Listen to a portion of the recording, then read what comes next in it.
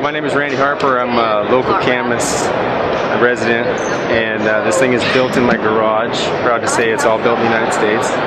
Probably the only thing here that is.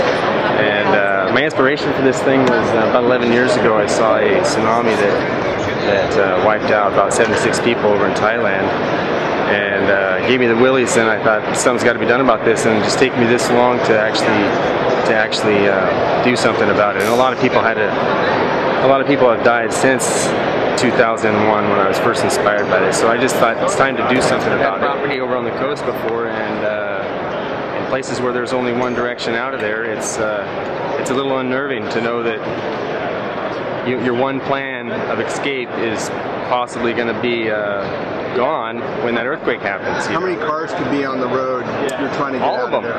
All of them. I mean, think about it, you know. I mean, and plus the road, if you really like in Ocean Shores, where I was on the other end of Ocean Shores,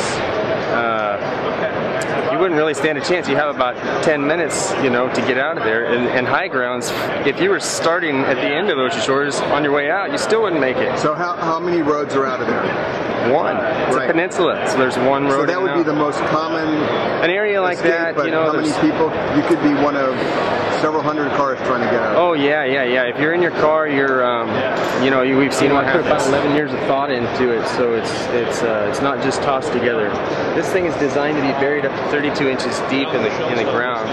And now, why would you want to bury something like that in the ground? What's your other thought on this ResqPOD? Well, in a tornado area, you know, you put a neck on this thing and put a good hatch going down, a ladder going down. You'd set it up different. Of course, we have one that's bigger than this that you could set a whole family in. And it wouldn't have racing seats in it like this one. This one's designed for more of a tsunami. But there's all kinds of scenarios. So you'd have a safe room for tornado. It's a safe room. It's a safe room. So it's about a ½ inch thick, high density polyethylene, and we've got a layer of like industrial strength bed liner over it that's Coast Guard orange, and it's got vents in the lid. This is all Lexan. This stuff is it's pretty bulletproof. They do that. You know, you can't. You're not going to break it. So all the windows and ports are Lexan. Right. It's vented here on both sides of the lid, and the lid holds down like a Jeep hood on the inside here. It fits down pretty snug once you're inside. You can open and close the vents, and it rolls nicely, and it rights itself because it's got all the weight in the bottom. The seats are mounted down low. So that neck is always going to want to right itself. Yes, absolutely. Yeah, it rights itself right away. It's got the tank by nature is heavier on the bottom anyways, but it's got about 10 cubic feet of flotation foam in the floor. And the seats are mounted to the floor. There's racing seats with 5-point harnesses in there because it's going to be a ride that you're going to remember. And it's hard to think about what might happen, you know, but you're going to be at least sitting, you know, it sits pretty high in the water. Down about midships.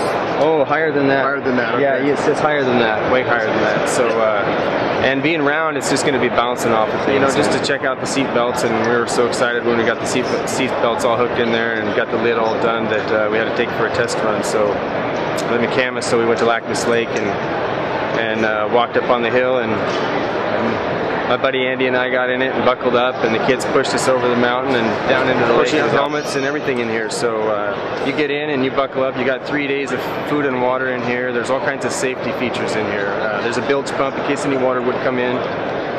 There's a spare air in there. There's what else do you need? There's life jackets, and this is I'm trying to work with the Coast Guard right now to come up with the best way to lift this up with a helicopter. These are rated for 3,500 pounds. Of course, this thing weighs less than 200 pounds with nobody in it. And I've had 2 guys in here at one time that both weighed over 300 pounds. So you're looking at 6+ there, 800 pounds. You could lift from either side. Lexan windows up here, and those are not going to. Each person in here's got a seat looking at that window, so you can see out in front of them and both up for signaling or whatever. But you know, you can see what's going on around. But you got racing seats in there with 5-point harnesses. and you're pretty secure. You can't move. You got life jackets, backpack here. It's got all kinds of safety stuff in it, from whistles, lights, flashing lights. There's a pump down here that leads all the way down into an open space in the very bottom. Yeah. So if any water were to come in, you could get it out of there, and it's a one-way. It comes out. And then you're vented out on the port here.